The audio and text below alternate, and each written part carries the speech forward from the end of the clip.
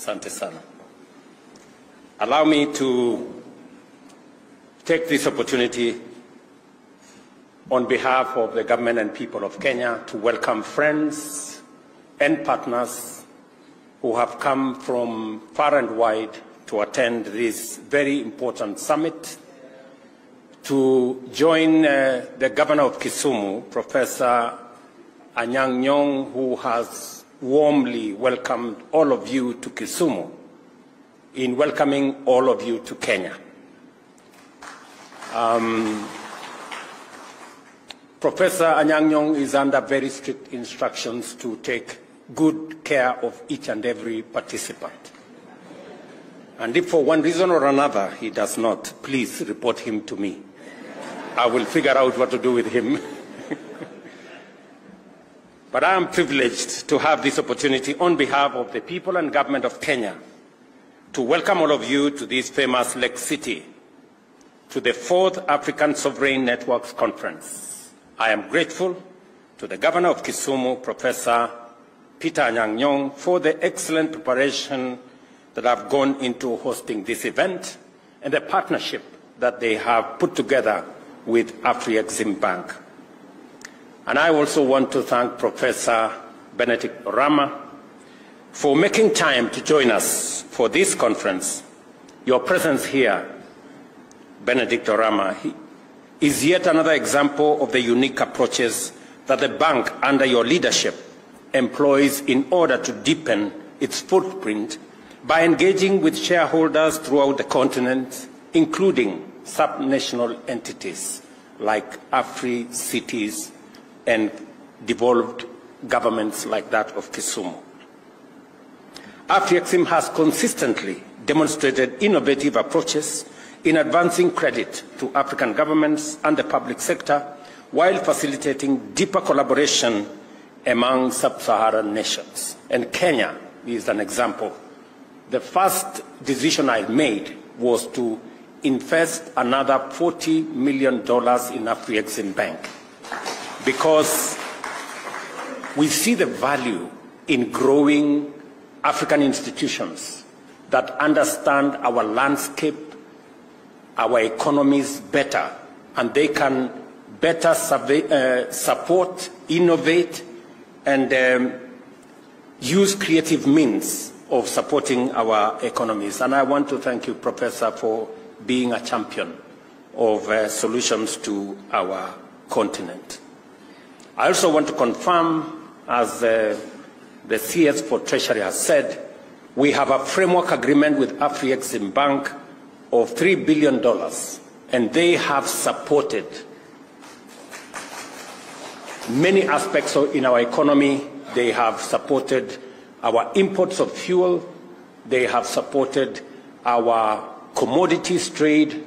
They have supported many other aspects. And today, we are going to be signing off some of the agreements that we have made in various other areas, including our infrastructure support program on roads, which we are in consultation. We are also going to sign off on matters to do with cotton value chain, and I like what Professor Anyang' Nyong'o said here, that among the 3 most important crops that this county and the counties in this region are involved in is cotton. You've just heard from Professor Orama that there is a facility that will support the cotton value chain, because the cotton value chain has 3 important aspects. Number 1, it has the production sector that supports many farmers. And we have already worked with Arise, which is a company associated with Afrexim, on seed multiplication and support for farmers in the area of seed production, multiplication, and access to farmers. Secondly, we are also working with Afrexim on the next value chain, the next step, and that is the ginning, the manufacturing, and shortly they will be investing in Rivertex and some of our textile industries. And thirdly, they will also be supporting our offtake of cotton from farmers. at reliable prices that can give predictability to our farmers to continue doing what they are doing in the production sector. So I will not allow you, Professor, to get into your plane until we sign off these things. These are some of the items that we have in consultation, because this spirit of innovation aligns seamlessly with the aspirations of the Africa Continental Free Trade Area, creating a dynamic network of ambitious, future-ready institutions and governments. Such collaboration will drive transformative engagements at the grassroots level, enabling Africa to achieve an unparalleled position in the global value chains and make substantial contribution to their bottom-up transformation. By promoting peer-to-peer learning, this forum of Afri-cities strengthens cooperation among sub-sovereign governments and devolution, a tremendous innovation established under our 2010 Constitution, has evolved into an exemplary success story that Kenyans are very proud of, as it has brought services closer to the people, empowered grassroots participation in governance, and safeguarded minority rights and enhanced equity in resource mobilization and allocation. And I want to agree with the CS Treasury that we have made as a government a conscious decision that we will go out of our way to support devolution and to make sure that there is timeless release of resources to the counties. Although there has not been any framework, we decided that we will get an advisory from the Attorney General to allow us to support counties, even as the other formalities and constitutional imperatives are being met. I have also agreed with the leadership of Parliament that Parliament will not go into recess unless they conclude both DORA and CARA. And I think I have it on the authority of both leaders of majority and both speakers that we want to conclude that exercise so that we allow the counties to execute their mandate without unnecessary roadblocks. AfriExim as a Pan-African multilateral institution was envisioned by African leaders as a bold and innovative mechanism to address Africa's unique financing needs. Its initiatives, such as the Pandemic Trade Impact Mitigation Facility and the Fund for Export Development in Africa, exemplify its commitment to mitigating economic shocks, fostering sustainable industrialization, and radically enhancing intra-African trade. These initiatives underscore AfriExim's pivotal role in driving the continent's economic transformation and achieving a sustainable and inclusive growth trajectory. Again, to underscore the Pan-African Payment and Settlement System that was ably said by the CS for Treasury, that as a country we are champions because we want to remove unnecessary currency challenges. Professor tells us we lose about $5 billion every year on just exchange rate losses because of moving from one currency to another, from one country to another. The Pan-African Payment and Settlement System now gives us an opportunity for all African countries to trade in our local currencies without necessarily having to mind about which currency, which product, from which country is being traded. That gives us the latitude and the framework to build the momentum around the Africa Continental Free Trade Area. And President Orama, I want to tell you, we are grateful as leaders in this continent that you are thinking ahead of time and providing solutions to the challenges that come our way. Closer home, Kenya has greatly benefited from AfriExim's support through the Kenya Country Program, and I have said the $3 billion has been allocated to support our nation's key priority over the next 3 years, aligning with our bottom-up economic transformation agenda. This substantial investment will support programs and projects in value chains under our strategic pillars of our economic transformation plan, including agriculture. And again, you know how passionate I am, Professor, with our farmers. We have a $50 million facility for the Agricultural Finance Corporation, which again, we must sign off today. Because my farmers need that $7.5 billion to be able to buy fertilizer, buy other farm inputs at below 8% interest rate. That way, we can better support whether it is our sugarcane farmers or our cotton farmers or maize or tea or coffee.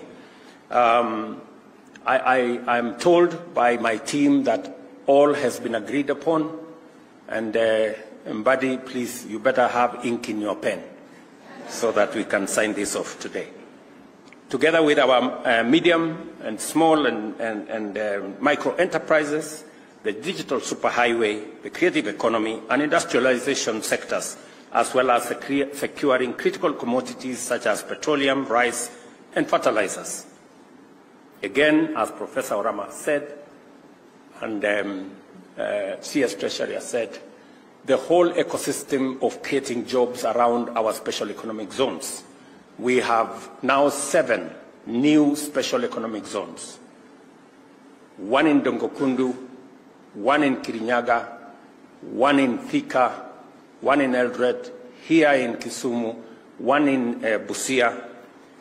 All these special economic zones, and of course, the one in Naivasha, where we have agreed with AfriExim, and we will be signing off. They will be providing resources for us to do the infrastructure to support these facilities so that we can again work with them in looking for the investors that will invest in these special economic zones for purposes of creating jobs for our young people, creating value for our products that we are producing, and making sure that we do more exports. And among the crops we are targeting for export going into the future, as opposed to import, is sugar. As I said, this year we were blessed. We produced more sugar than we consume for the first time in many years.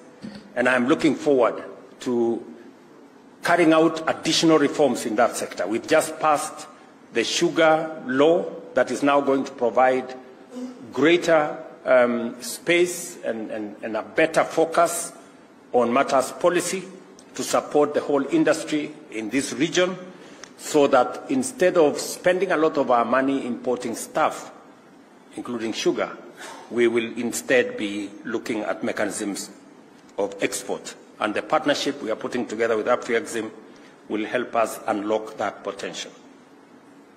Africa continues to face a deep economic crisis caused by a variety of complex challenges, ranging from slowing global trade, rising energy costs, and high food prices.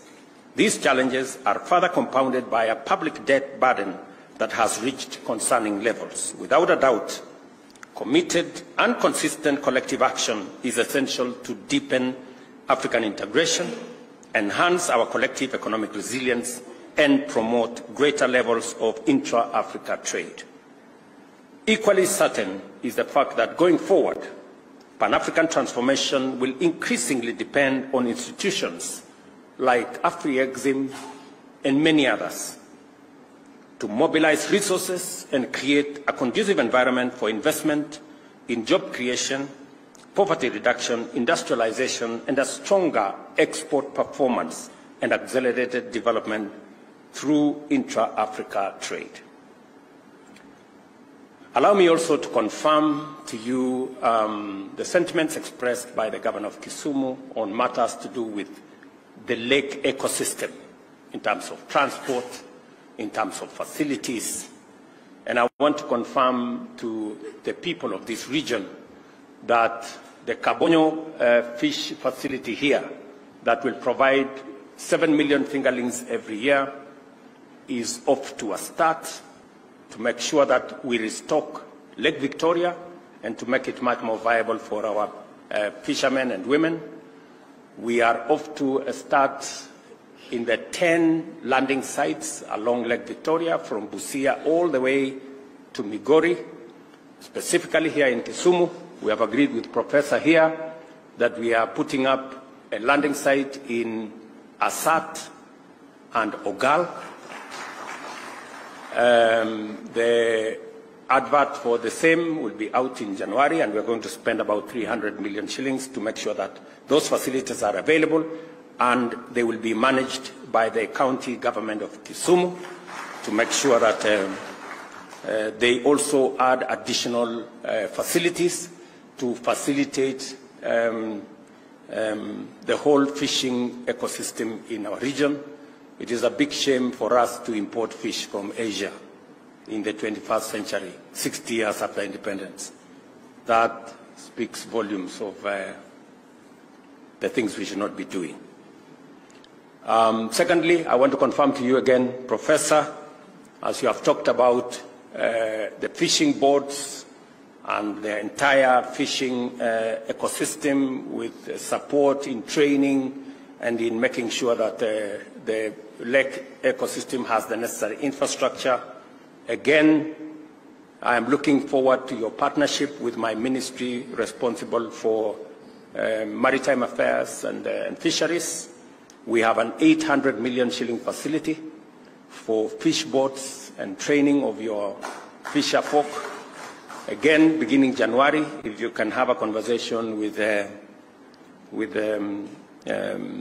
CS Joho and his team, we are aligned to make sure that the whole of this Lake Victoria front, from Busia all the way to Migori, benefits from this facility as we improve our food security and ensuring that we import less and export more. And finally, because there have been major accidents, and you've said it heavily, in Lake Victoria, and we lose a lot of people because of facilities that are not adequate, because of some of the infrastructure that is not proper, we have decided to do Lake Victoria Rescue and Coordination Center here. We are putting 2.7 billion shillings to make sure that any accident in Lake Victoria is attended to in record time, so that we can better support the whole ecosystem there and make sure that this is going forward. Allow me to say one more thing. I think Professor has ably said that this city can also provide a destination for conferencing and other facilities. And we need to leverage on the tourism assets that are available in Kisumu and the whole of this lake region.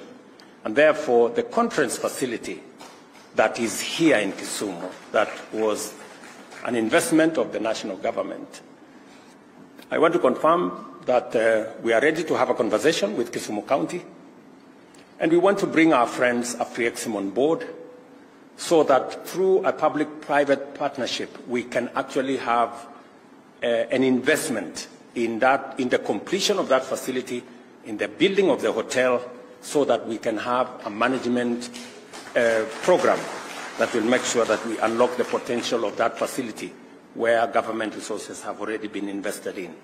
I know Professor understands very well, because he was our Minister for Planning, what public-private partnership can achieve. And there will be no problems of people saying anybody wants to sell any asset in Kisumu. So I look forward, Professor, to having that engagement so that we can bring infrastructure facilities as we go into the future. Ladies and gentlemen, I want to, in a very special way, thank Shelter Afrique and team, and my good brother, the Secretary General, Shelter Afrique and team, and my good brother, the Secretary General, for what they are doing. As I confirm to you, the Minister under procurement in Kisumu County and 50,000 units along the 5 counties in this region. We have a big program on making sure that because the future is urban, we must prepare for it. And we must provide the infrastructure so that our urban areas do not become slums or places of poverty, but becomes active ecosystems of young people to get jobs and for us to move into the future. So our leadership on that front is on course. And when I am called upon to make a report under BICRAP, I will have a good report. You don't have to worry. Thank you very much, ladies and gentlemen, for attending this conference. I wish you fruitful deliberations and encourage you to take some time out of your busy schedules to enjoy the delightful attractions of our Lake City. The 4th Sub-Sovereign Network Conference is now opened. Thank you very much. God bless you, and God bless our country, Kenya. Asanteni sana. Thank you very much, Your Excellency. If I may request Your Excellency for a quick photo, if you remain on stage kindly. And let me invite the Governor Kisumu County, CS Treasury. Let's take our seats, please. The rest of us kindly, let's take our seats. Governor Kisumu, CS Treasury, Professor Orama, SG Jean-Pierre, EVP, Mrs. Kanayo, and Shelter Freak CEO, if you can join His Excellency on stage.